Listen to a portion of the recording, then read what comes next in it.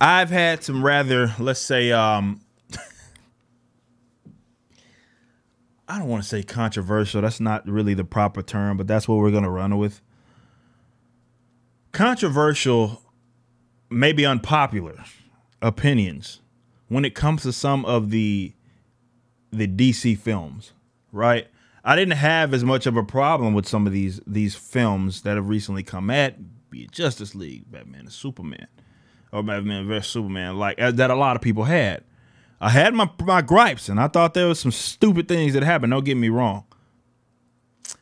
But what I've learned is that DC is faced, in terms of the universe and the expectation coming from a lot of the fanatics, it's a near impossible task to please these people. What I mean by that is that I believe is that they can put out a near perfect film. Appeals to normies. It appeals to longtime fans. The character development, just a great all-around film. And it would get trashed. And they would say that it's not, a lot of people would say that it's not good. This is why I don't take other people's reviews serious when it comes to this thing, with these sorts of matters, comic book films and stuff and such, because I never, it's hard to tell. Actually, it's not hard to tell.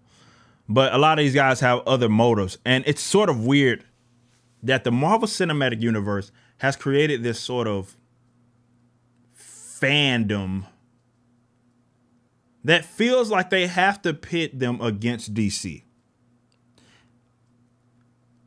I get that they are competing brands for your dollar. I understand that. I'm not oblivious to that.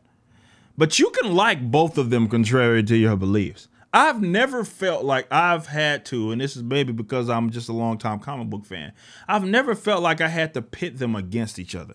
I compare and contrast here and there, but I've never felt like I had to pit them against each other because I don't have any sort of allegiance.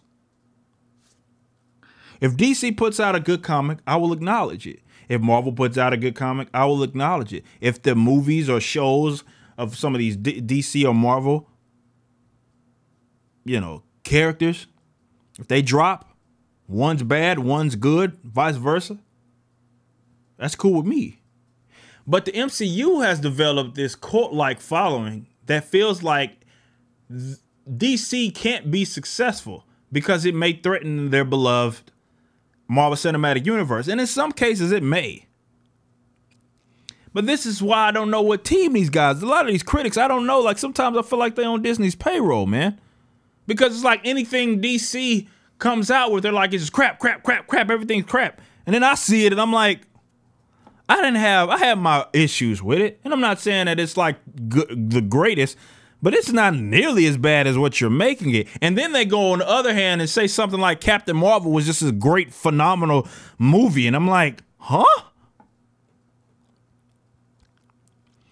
So I encourage you guys to take people's criticism when it comes to these movies with a grain of salt. And it's like Marvel Cinematic Universe stands are so weird that they even crap on things that are Marvel related but aren't necessarily in the MCU, right? Like I thought, man, when I first saw people's comments on Venom, I thought that this was going to be the worst movie of all time. And it wasn't. It really wasn't. It was not. I liked the movie. I don't care what you guys say. Like, I liked it. I had my issues with it. But it wasn't absolutely as terrible as what people make of it. And I've seen that's sort of my opinion on a lot of comic book stuff, is that it's not as dramatic. But I look at what I picked up in comparing what people say, or more so when I see the same people have this strong opinion against anything that DC drops versus anything that the Marvel Cinematic Universe produces. And this is why you get these people who are just completely outrageous because somebody dared to not like the version of Spider-Man that's in the Marvel Cinematic Universe. They just freak out. Like, they have this weird sort of allegiance, man, to these characters. And me personally, I don't get it. But they can compete. I get it. They can compete with each other for your dollar if you feel like you have to choose between one, but you really don't have to choose between DC and Marvel. What if I told you that both of them can be bad and both of them can be good at the same time? What if I also told you that Marvel Cinematic Universe, they haven't set any benchmark in terms of what we should expect out of a comic book film? What if I told you that? This is why I didn't understand the pushback that I got from some people when I said that, what if DC sort of expanded on this idea of making more mature comic book adaptations? In doing so, they could separate themselves from Marvel. And I got these people like, no, they can't do that. Like, why? Because Marvel has been making PG-13 movies?